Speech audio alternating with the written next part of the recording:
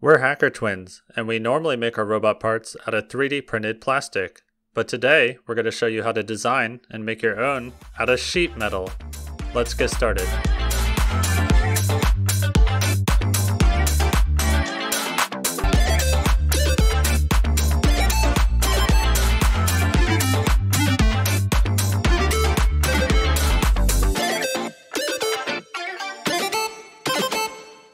Comment below for your chance to win our robot arm desk buddy, but you have to subscribe, so remember, like and subscribe. Let's unbox and review the parts we received from PCBWay before going through the 3D design software. And PCBWay actually sponsored today's video, so shout out to them for sending us these parts for free. The first thing I need to test is if the servos fit the different parts. I'll start with the hip and move down to the calf and foot. Now let's jump over to the computer. FreeCAD is our go-to open source CAD software. CAD stands for Computer Aided Design. If you're unfamiliar with it, we made a video called FreeCAD in 5 minutes, which you can check out. The link is below. We're installing the sheet metal library, and we're going to quickly go through an upgrade for the foot. I removed the angled point on the foot's toe because I want to make the top of the foot taller and flat. In sheet metal, almost everything is a bend. Clicking bend creates a length on the face that is selected. It also makes the entire body green. We'll adjust the length because I want the new bend to meet up at the top of the foot. When working on sheet metal, you always need the bend's radius to be larger than the thickness of your metal. Sometimes the radius should be twice as large. The larger the radius, the stronger the bend. The only sheet metal feature that is left to change is the angle. Essentially, bends are just length, radius, and angle. This space here is actually a pad. This is a core feature to FreeCAD. I'm going to make it smaller so that the heel lines up with the top of the foot. If you wanted to make this yourself, you could buy a CNC machine and cut your own sheet metal. Then you'd have to find a way to bend it into place. This unfold button allows us to see what it looks like before the bending process happens. Every joint on the leg will get a flange bearing. I didn't order the holes threaded, so I'll have to tap them using an M4 thread.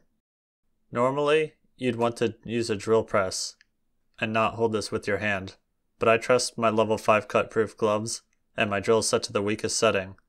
Also, this metal is soft aluminum. I'll be sure to apply almost no pressure and let the metal threads do their job. Tapped threads is a huge advantage to working with metal. Normally with 3D printing plastic, you would have to buy hardware and consider nuts and threaded inserts into your design. Let's assemble this from top to bottom, starting with the hip.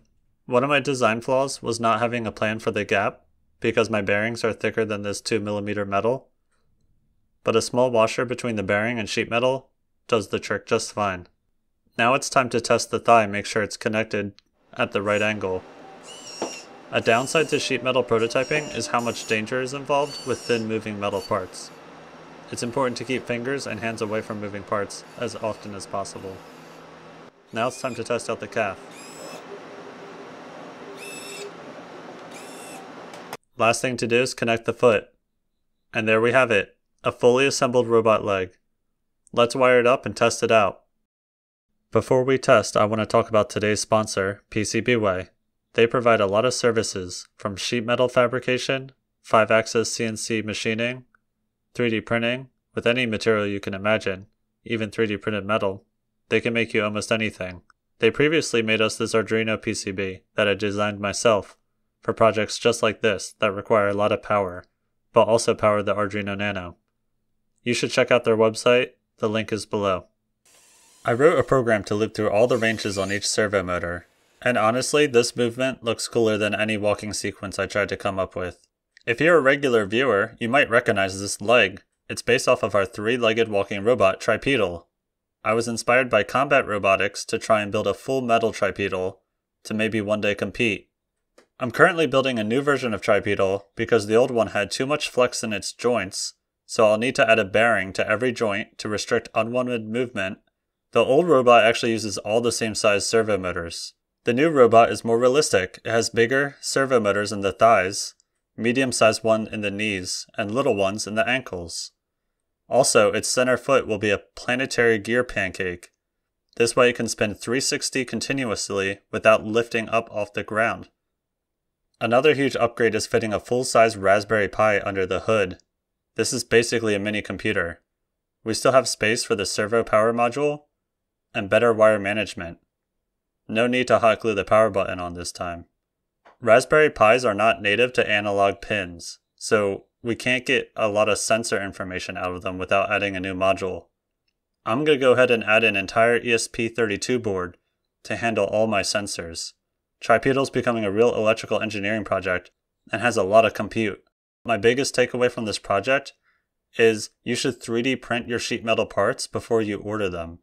Even though the 3D printed plastic is too thin to withstand working loads, you can still fit everything together and make sure your parts are perfect before you order them. Don't forget to like and subscribe. Hacker Twins out.